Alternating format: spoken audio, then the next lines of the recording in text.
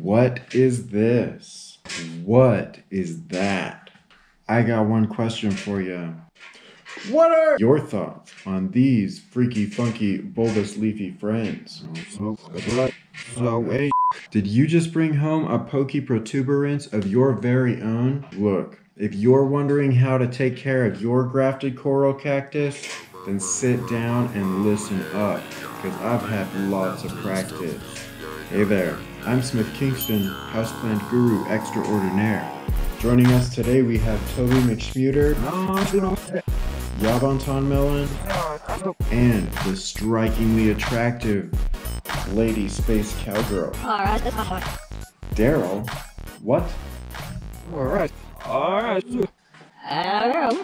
Anyway, these freaky pokey bulbous bitches here in front of me are known by many names. Some examples of their common names include candelabra plant, crested elkhorn, and my personal favorite, Frankenstein cactus. Now, I'm not positive, but I'm pretty f***ing sure that the reason they were given the nickname Frankenstein is because of the way that these beautiful yet highly unusual plants were grafted together. Each of these three plants is actually a combination of two different species of plant that have been fused together in a form of freaky botanical surgery, in much the same way that Dr. Frankenstein created his monster, by sewing together a bunch of bits of dead flesh from different people's freshly buried bodies, and then somehow reanimating it, all in order to make his person/monster. For now though, we're not gonna get into that, since this is a video about taking care of houseplants and not making your very own, you know. Yeah, that. So yeah, because of, all the grafting, naming these scientifically is a little bit more difficult, but it can be done. Now, the top parts of each of these grafted coral cacti look a little different from one another as far as shape and color are concerned because of their different variegations, but they all belong to the same species, known by the common name of crested coral cactus and by the scientific name of Euphorbia lactea. The bottom bits of these two funky friends is known commonly as holy milk hedge and scientifically as Euphorbia nerreifolia. And the bottom part of this one here is known commonly as dragon fruit cactus and scientifically as Hylocereus undatus. I've named this one Gab Monster, and I gotta say, I've had this sweet salty sister of a succulent for a long time, and she is one of my absolute favorite houseplants. Some friends of mine found her at a farmer's market in Irvine, California all the way back in 2016, and she's been with me ever since. These two I found quite a bit more recently, and I have yet to officially name them, but I'm open to suggestions. So if you want to take a crack at naming one of these two beautifully bulbous bitches, then leave me a comment, and if the name fits, listen, I'm probably going to refer to these as grafted coral cactus all throughout this video, just because that's a pretty widely accepted common name for these freaky funky Frankensteins. But I want to clarify real quick that as far as their scientific classification is concerned, these are succulents but not cacti. While every cactus is a succulent, not every succulent is a cactus. Cacti have what are called areoles, from which their fuzz and spines usually grow. Euphorbia lactea do have spines, but their spines don't grow from areoles, and for that reason they are technically not a cactus. Anyway, enough about naming and classification. Let's talk about how to keep these bulbous bitches happy. Grafted coral cacti are succulents, and they need to be watered as such. This means giving the soil in their containers a good chance to dry out in between each watering.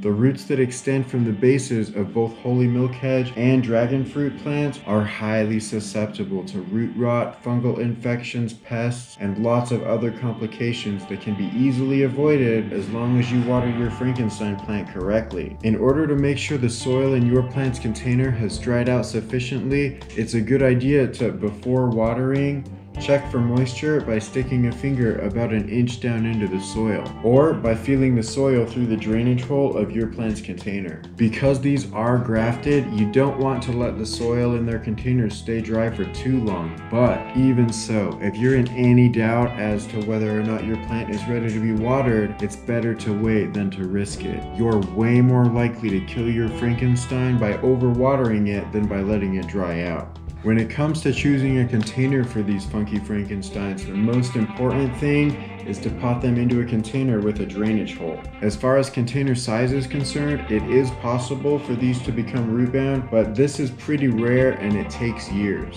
Any container above around 4 inches that doesn't dwarf your plant should be fine. When it comes to choosing a soil type for your grafted coral cactus, you definitely want to use a cactus mix or some other quick draining type of soil. This, in addition to watering your plant correctly and keeping it in a draining container, will protect your plant from root rot and all the other complications we talked about earlier. These freaky Frankensteins prefer lots of indirect sunlight and can even handle 2 to 3 hours of direct sunlight every day, as long as the direct sunlight is absorbed early and or late in the day when the sun is low in the sky and the majority of its ultraviolet radiation is being filtered by the Earth's atmosphere. Too much direct sunlight will cause them to get little burns like the ones found here.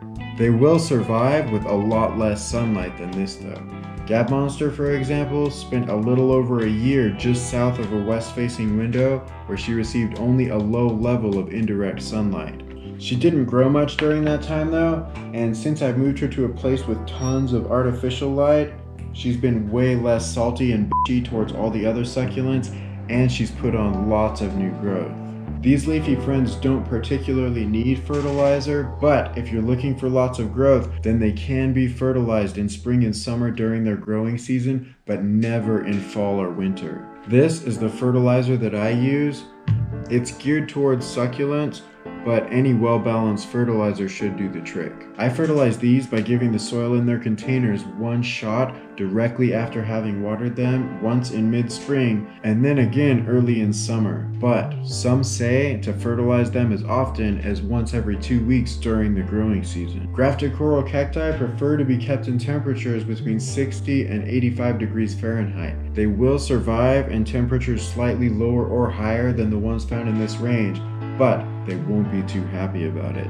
Also, if they freeze, they will probably die. If you're careful to follow the instructions given thus far in the video, it is highly unlikely that your plant will ever battle any kind of a fungal infection. But in the event that your freaky funky Frankenstein faces a fungal foe, then surgery may be your only option.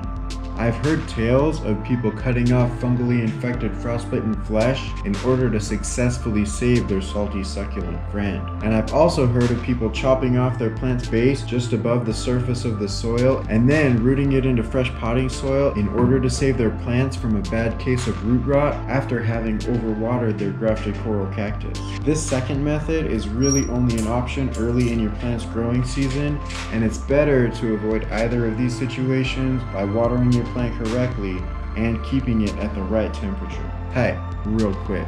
I realized that multiple times over the course of this video I've referred to these bulbous leafy friends as being salty, and I feel the need to make a clarification. When I say salty, I mean it in the sense of these plants' appearance, personality, attitude, and the general vibes that these bulbous beauties tend to exude. I don't mean salty as in taste or flavor. Let me be very clear. Do not eat these plants. They are toxic. If ever these bulbous beauties are cut or cracked, they will, like most succulents, secrete what is called a latex. In the case of the coral cactus, this latex is milky white and very poisonous. If eaten, it will cause nausea and vomiting. If it gets in your eyes, it will cause severe irritation and even temporary blindness. Even skin exposure can cause dermatitis. So yeah, don't do any of that shit. I don't know, but it must have been a pretty shitty day. These freaky friends may need to, from time to time, be defended against certain pests, such as mealybugs and scale. The latex that we talked about earlier does scare away most types of bugs, but it is still a good idea to practice constant vigilance and check for signs of pests every time you water your plant. And hey, in the event that you do find yourself in a melee with mealybugs or a scuffle with scale, then check out this video where I outline how to make and use an alcohol dish soap solution that is highly effective against both of these as well as lots of other pests. Hey, listen, do you like bad graffiti, worse jokes, wacky macrame, and pretty good advice about how to take care of your houseplants? Well then f***ing subscribe. Thanks Lady Space Cowgirl. That's right. Click that notification bell too so you never miss a new video.